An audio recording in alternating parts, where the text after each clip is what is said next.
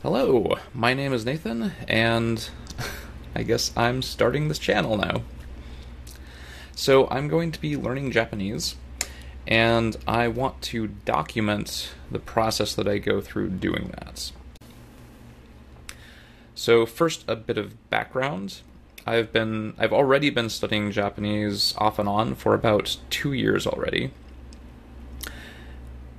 and I'm still probably not even at a JLPT N5 level. So there's basically two reasons for that, I think, aside from just laziness, although I suppose the off and on aspect of it is that. But one is that off and on nature of it. It was very off and on. I have not been studying it straight for 2 years. I have, just kind of started studying, got bored of it, or frustrated, and stopped, and then come back to it again later, that sort of thing. But the second thing is just a lot of false starts, and I think that's also played into sort of the off and on nature of it, is I would start learning Japanese a certain way, and would realize that this probably isn't very effective, and that would be discouraging. Not necessarily because of lack of progress, just, I don't know, I got a gut feeling that this is not how language learning really works, or something like that. So I would stop. And so in a lot of ways, I feel like I have spent the last 2 years figuring out how to learn a language rather than actually learning one. Aside from trying to learn Japanese, I have never acquired a second language before, so this is the first time I've even really tried. Also, next year, in March, probably March, the timing on that is a little bit flexible, but I will be moving to Japan to work as an assistant language teacher in the Japanese public school system. So I'm really looking forward to that for a variety of reasons, one of which is I just love kids, and I think it'll be a fun experience. It'll be great to experience Japan. I do love teaching. I'm not under any illusions that assistant language teachers really do that much proper teaching, but nevertheless, as much as I can help out, that'll be great. So yeah, I'm really excited about that, but that also definitely affects my Japanese language learning. So the last piece of information about me, background-wise, is that I'm 33 years old, and I bring that up because I feel like there's this idea out there that as you get older, you can't learn new things, and especially languages is something that people talk about a lot in terms of you need to learn it when you're younger, and at least to achieve some particular level of fluency that they're imagining in their heads. And it's not entirely clear to me that that's actually the case, and I think in many cases people shoot themselves in the foot, telling themselves that they can't learn something because they're too old, and that becomes a sort of self-fulfilling prophecy.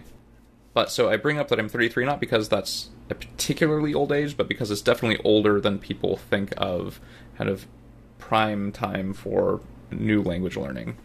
So I just want to note that for anyone who's curious, and I think this could be an interesting case study for learning a language when you're older. So with that background out of the way, I now want to talk a little bit about the approach that I'm going to be taking for learning Japanese, which is the AJAT method, or a rough approximation of the AJAT method. So AJAT stands for All Japanese All the Time, and I don't think it's actually specific to Japanese. This is just sort of the coined acronym that's been applied to basically doing this for Japanese. But the core idea of it, at least as I understand it, certainly the aspect of it that makes the most sense to me, is that learning language is actually all about input. As you just get input, you listen to it all the time, or at least as much as you can, and it's that process that actually allows you to learn the language. It's not studying textbooks, like all that stuff is, like it can be helpful as supplementary activity, but it's not the actual learning of the language. The learning happens from the listening. And I won't go too much more into detail about like why I think this makes sense, but I will say it is the first, theory of language acquisition, or kind of approach to language acquisition, that actually just makes sense to me. It's like the first thing I've run across from like, yeah, I'm pretty sure that's going to work, because everything else I've run across has been, it's like, oh, maybe that'll work, okay, I'll give this a try, and then I get frustrated with it. But yeah, so that's more or less the method I'm going to be approaching with. So, now that the approach that I'm going to be taking is out of the way, now I want to talk about my goals, because it's really easy to say like, oh, well, I want to learn Japanese, but what does that actually mean for me, right? What are the specific goals that I have? Because that is going to vary from person to person. So a lot of people that are taking or using the AJAT method, their goals are native level fluency. They want to speak as close to indistinguishable from a native as possible with accents and like perfect grammar. I mean, perfect grammar not in a textbook sense, but in a actual real spoken language sense. They want to be just absolutely perfect at Japanese. That is not my goal. And I want to be upfront about that, because when I don't achieve that, because I stop early, I want it to be clear that that was my intent from the beginning, right? My lack of achieving that is not from a lack of potential, and I want to make that clear, especially because of my note about my age earlier, but it's because like I have different goals. So what my goal is, so I can probably explain this best by comparing to non-native English speakers that I know. As a native English speaker, I am very good at judging how good someone is at English and how easy it is to communicate with them. So there are non-native English speakers that I have worked with before who are difficult to communicate with, or at least it takes like more effort than I would prefer to communicate with them, because they have maybe like a really thick accent that makes it hard to parse what they're saying, or they have some really strange phrasing that they use frequently, or don't really seem to construct English sentences quite correctly, and it just takes that much extra effort to communicate with them. I can communicate with them, right? Like it's always worked out in the end, but it feels like you're just putting so much effort into like communicating with this person that's really frustrating sometimes, and you kind of don't want to talk to them, if you can help it. After a while, I hope I'm not a bad person. It's just like, I think as human beings, that sort of like sense of like effort and frustration is something we kind of naturally avoid. So it's not about the person or who they are in any way. It's hard to communicate with them.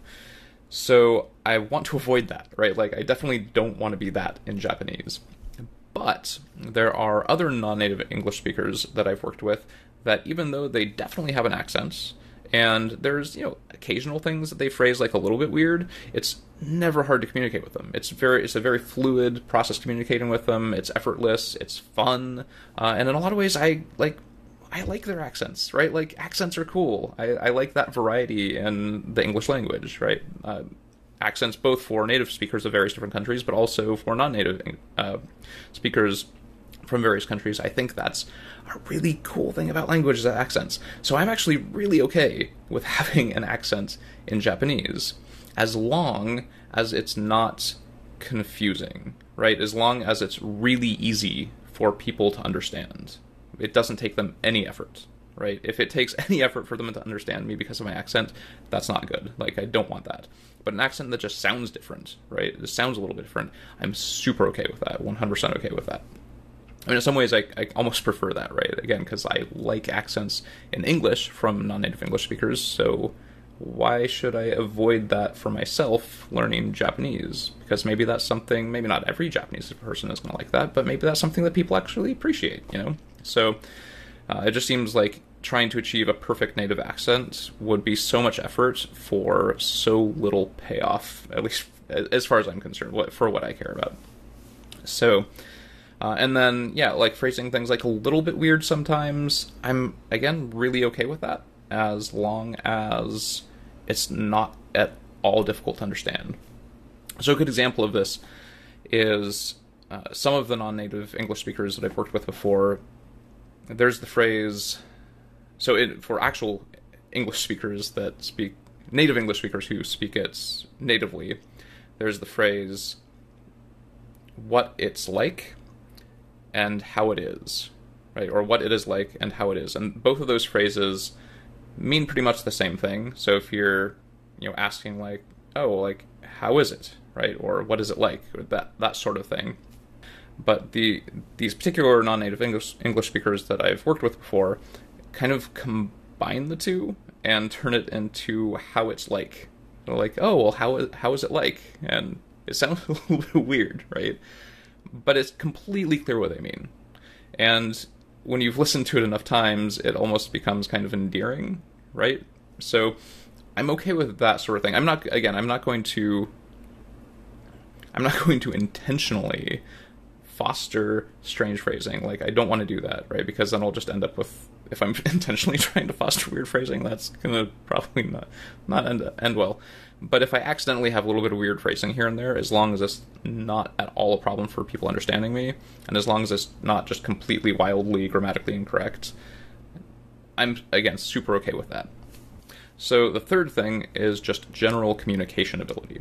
So my benchmark for this, and I don't know how many experiences I'll have to verify this, but probably through like reading and things I can at least get a sense of this, is, so I work as an animator. I've also worked as a software developer and a UX designer, and these are potentially complex topics that have like subtle things about them. And if you're doing animation critiques, for example, you need to be able to communicate effectively and subtly about that animation to give a critique well, or if you're receiving a critique, to understand that critique well. Similarly, in computer science, there's all kinds of things you want to be able to communicate about that are complex and subtle, and so on and so forth. So I want to be at the level of Japanese where like that stuff is not a problem for me. Which is, let me clarify that though, because until you learn the terminology in those fields in a particular language, you can't communicate in them, right? And that's not what I'm talking about. I'm not talking about like literally actually being able to communicate about those specific topics, but I mean being at a level of Japanese where if I do learn the sort of terms of art, that then I would be able to communicate about those topics, right? To have complex, real conversations about them without any more difficulty than I already do in English. So that is my goal communications-wise, and maybe that could probably be described as like native level fluency, right? So to recap my goals: pronunciation, easy to understand, but I'm okay with having a foreign accent. Phrasing, a few things here and there that aren't quite phrased in the normal way people would, but aren't wildly grammatically incorrect, I'm okay with, as long as it's easy to understand. But I do want most of my language to be very correct and fluent. And then communication ability overall, that is the one where I really want it to be native level, right? Like I want to be at a point where like that I can communicate about anything as long as I know the terms of art. So, okay, so those are my goals. Finally, I want to just end with a wrap-up of kind of where I'm at right now. So I've pretty much just started the AJAT process properly. So I have been remembering the kanji for about 2 months now, and I'm doing it, so actually, hold on one second. This thing, remembering the kanji, and it's sometimes referred to just as RTK. Makes sense? RTK. And it's a great book for learning kanji. I cannot recommend it enough. I'm up to about 500 and... I have to look it up again, but it's over 500 kanji that I know the meanings of and how to write now. So I'm just doing that at a rate of 10 kanji a day. I know that many people who do AJAT do it at like 20 or 25 a day. That's awesome. I'm not going to do that. 10 a day is fine for me. So that's kanji. Oh, and just to motivate this a little bit, for anyone who's watching this that maybe has not studied Japanese before, so I know how to read and write hiragana and katakana, but kanji I put off because it's really intimidating, right? It's like, oh, there's so many characters. How am I ever going to remember all of these? I'll put that off until later. I'll learn Japanese and then learn kanji later. And turns out that's not really how it works. So, and the reason for that is because you pretty much isolate yourself to this tiny, it's not even a bubble, it's almost like a pinhead of material that you can actually even attempt to read if you don't know kanji. And that pinhead is basically the material in textbooks for Japanese learners. That's pretty much, I mean, there's a little bit more out there maybe, but like that's pretty much it. So if you want to be able to start learning the language by inputs, which again is the theory behind this, knowing the kanji is like, it's basically part of the Japanese alphabet. It's like only learning 3 letters in English, in the English alphabet. If you're trying to learn English, it's like, okay, well, you can try and find books that only use those 3 letters, but good luck. So just having the entire alphabet, so to speak, in your head is really useful for exposing yourself to new material and being able to start reading it without having to just look up the kanji every single time. So just getting all of that out of the way to start with. I really wish I had done this at the very beginning when I started my kind of I wish I had started out with this method in general when I started. But yeah, I definitely wish that I had started off learning kanji as well way back a couple years ago. But, you know, now I can fix it. So, doing it now. Okay, so that's kanji. Now for input, which is kind of the most important part, or the foundation of the AJAT method, and I think language learning in general, as I talked about before. I've been doing that for about 2-3 weeks now, so not very long at all. And the approach that I'm taking to this, well, I'll talk about the specific resources and tools later, but the general approach that I'm taking is twofold. So one of them is watching Japanese television shows and anime without subtitles of any kind, so no Japanese subtitles and definitely not English subtitles. It's like just the show, and that's it. Watching that, and that's really enjoyable. And as I'm watching that, I will record the audio for it. And so then when I'm done with an episode, I'll just do like a little bit of audio processing on the record, like some compression, not as in like compressing file size, but as in evening out volume levels across the whole thing. And then I'll just toss that onto a little portable audio player, music player that I have. And then I'll just have that with me and my headphones with me all times, and whenever I'm not doing something that requires like singular attention, I'll just pop those in. And so that's certainly not all the time. So, I mean, it's supposed to be all Japanese all the time. I'm not doing that. It's more like all Japanese when I have the chance. And so, that's still a lot of time. So anytime I'm like on a bus in transits, it actually is a lot of time. There's kind of more cracks, little openings in your day than you maybe think there are. But any time that I'm like talking with someone, socializing, you know, it's rude to have your headphones in. I'm not doing that. Anytime that I am working, particularly on tasks that require a lot of mental attention, I'm not doing that because I don't want to be distracted, and you know, I respect my professional responsibilities, so I'm not going to be screwing my clients just because I'm trying to learn Japanese.